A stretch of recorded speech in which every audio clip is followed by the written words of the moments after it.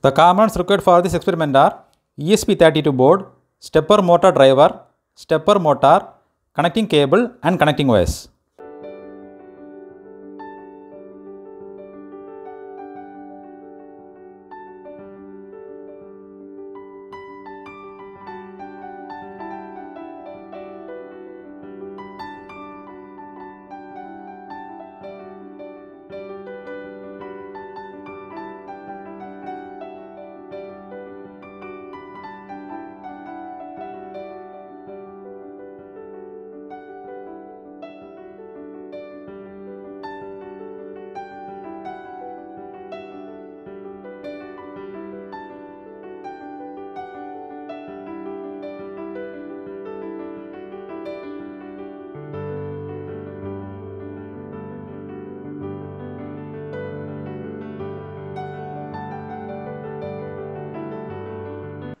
Now log into the Arduino IoT Cloud website.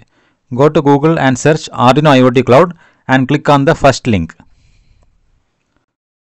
And then here click on the sign in button.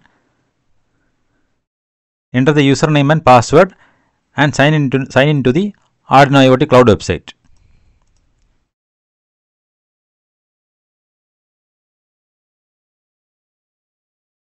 And now click Get Started here.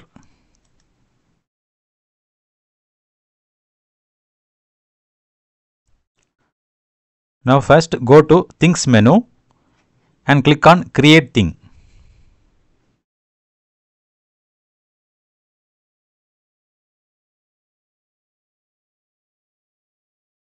Here rename the thing name to Control Stepper Motor. Click Rename button. Then add two variables. So click on this Add button and add the variable names. The first variable is for clockwise direction rotation and the second one is to the anti-clockwise direction. And select the variable type as switch.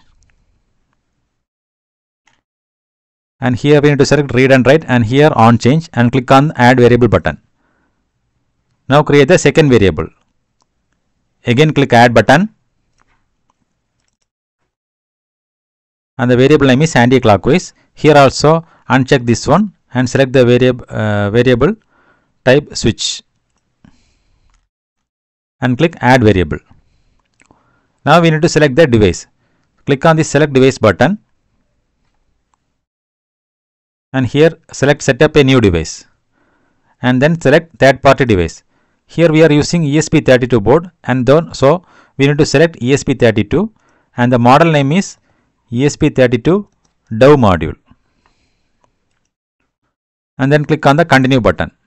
So here we can give any device name.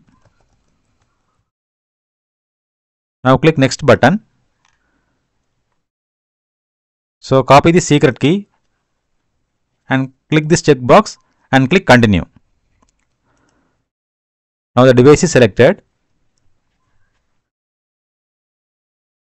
Now select this configure button. So here we need to give the network details. So enter the Wi-Fi username and Wi-Fi password.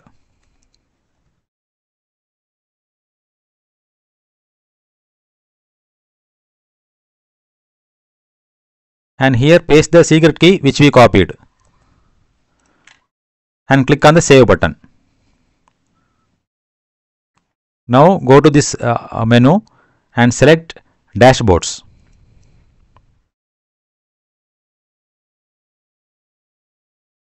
Here click create dashboard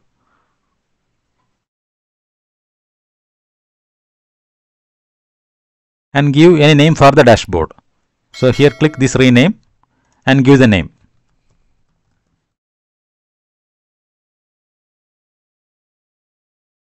Now we need to add two switch widgets.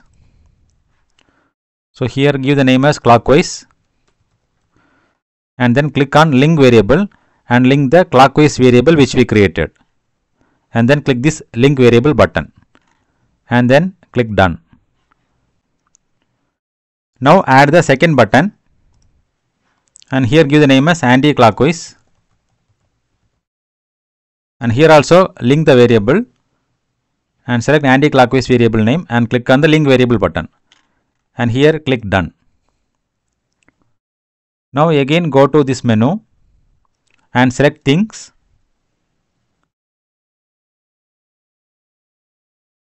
Click on this thing and here go to sketch, and then we can select open full editor.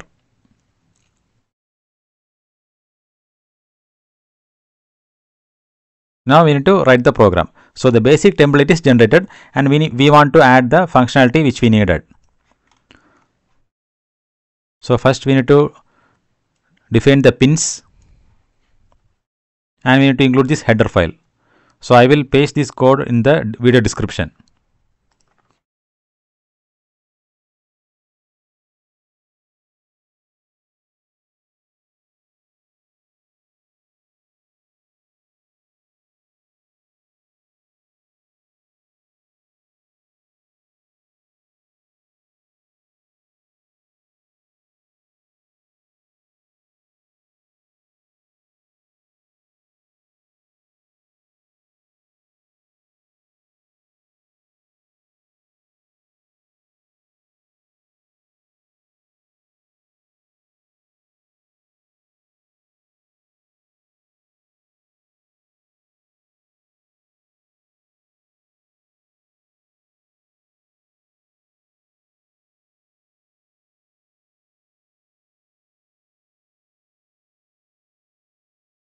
Now the program is completed. Now click on the select device. Here it is showing agent not found. So we need to install the agent. So click on this download button.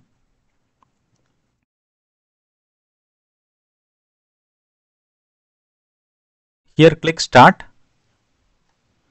and click download for Windows 64. So based on the OS you need to download this agent.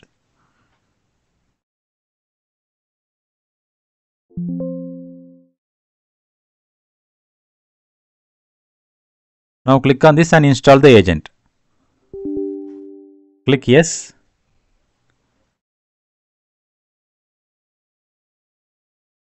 Here click next.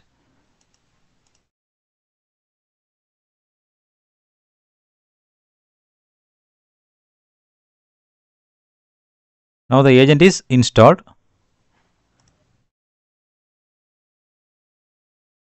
And here click go to web editor.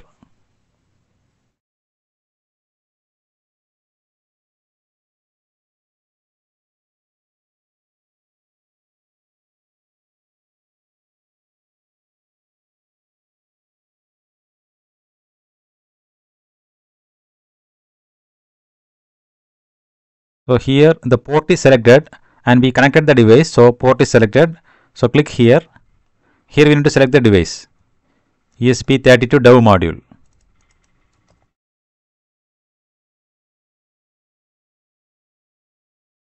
Now click this arrow button and upload the program to the ESP32 board.